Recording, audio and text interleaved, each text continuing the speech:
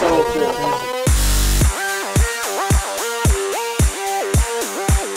Remember the rave parties in the 90s? Me neither.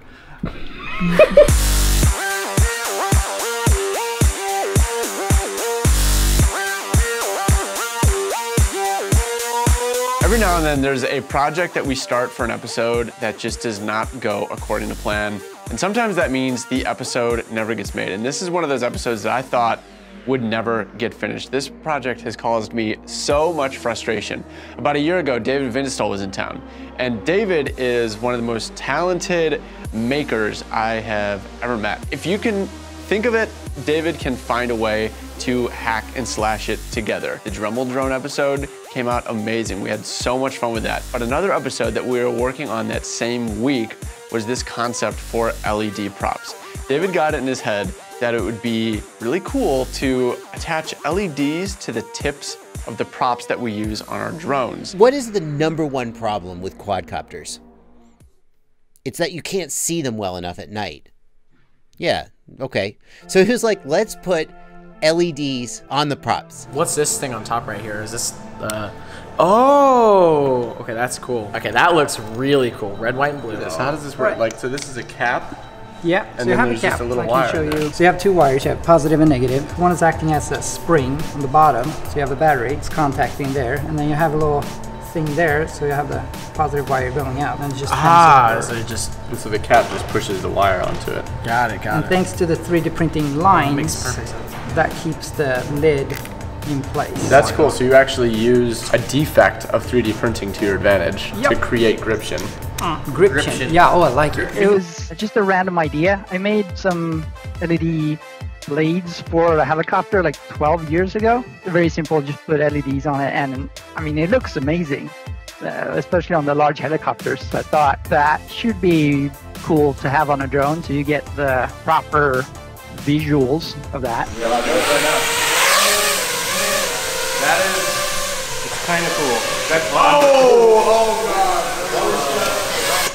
Don't let Drew fly it. The concept was proven, so we built up a bunch of props and headed out to the field to get that epic shot. So we got out there, all the props were lit up, everything is looking great, the lighting is perfect. We are so excited to do this. We spun up our motors and instantly the props started exploding.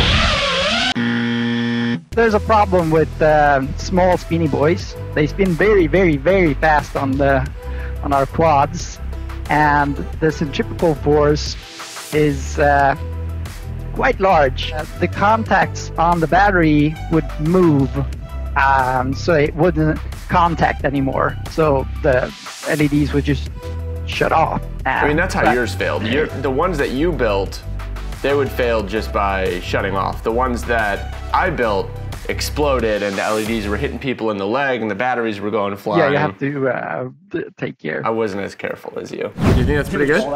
No. The CA just like eats It's gonna work. You said it was good. Nah, I'm messing with you, but it's pretty awful. What? Is it awful? I want to help you understand because David communicates a little differently than we do. Like when David says, that's pretty good, he means that's I'll admit, it had a little bit to do with how well they were built. It was not looking good. But some of the other ones, there was some promise. It looks so cool. Okay.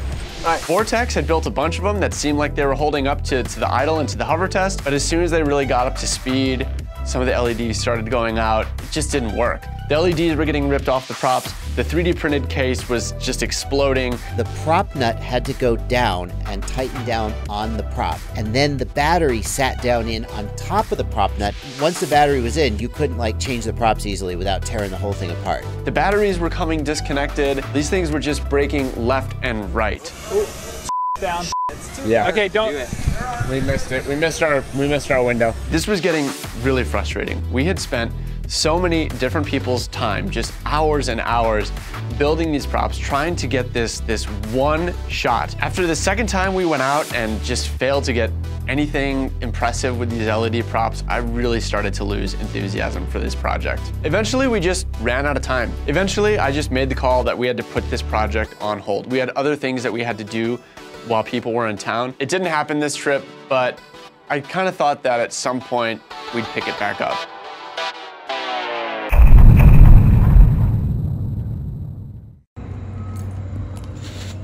Oh man, it looks so cool spinning. It looks so freaking cool. My name is Shawn Morrison. I go by Let's Fly RC on YouTube. So a couple months ago, I decided to take on the LED project and see if I can make it a success. Drew and I were in my shop, and we were talking about all the failed projects that Rotor Riot hasn't looked at in a while, and one of them came up that was LED props. Drew was really excited about the project, but at the same time, he was a little bit frustrated with it, but I thought that I had a cool idea on how to make it work. Gemfine just came out with a new prop called the floppy prop. These props come in pieces, right? So the blades and the hubs are different pieces which you have to assemble. And he thought that rather than having to put the battery on top of the prop nut that's holding down a fixed prop, what if you could create a new hub that held the battery to the sides of the prop shaft? Okay, so we've got Shawn's second revision of the LED prop. This is our like umpteenth version overall, counting all the ones we made before, but this is the latest and greatest version.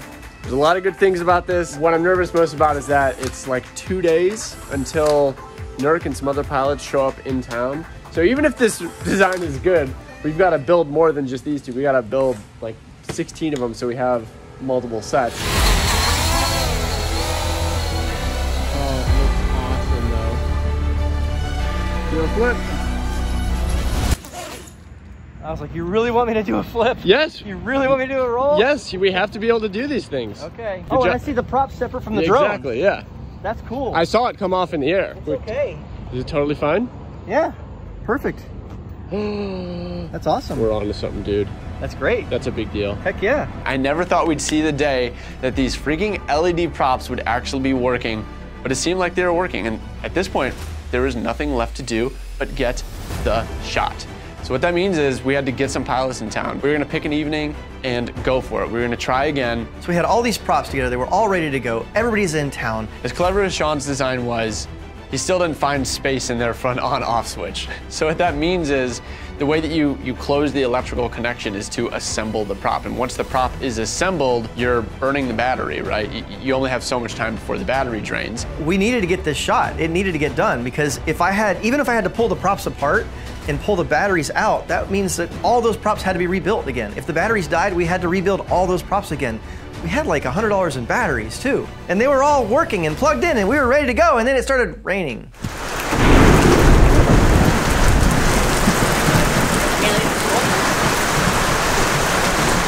And then finally, all right, let's go. Just jump on the ground. Yeah. Take this, point it. we got the perfect opportunity.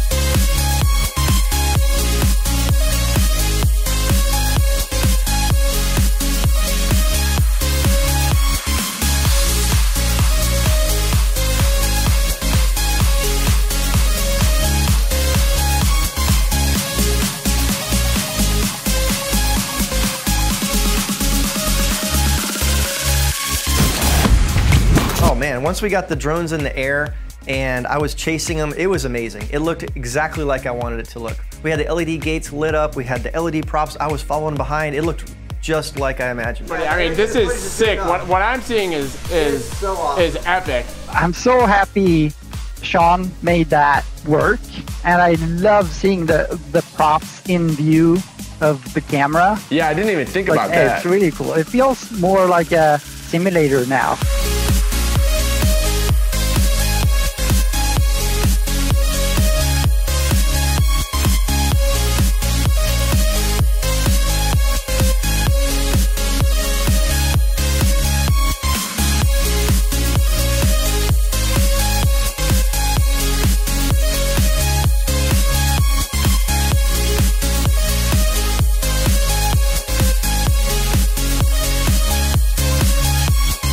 Thanks to Jim Fan for providing the props for us. Yeah, they sent us a bunch of the floppy props, which made building these a lot easier because we had the split blades. Links in the description to everybody's channel here. If you guys enjoyed this, please hit the like button. We really appreciate it. We had a ton of fun. Hit the subscribe button for future episodes, and we'll see you next time.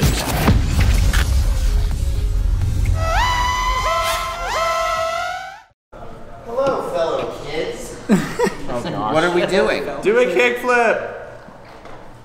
Okay.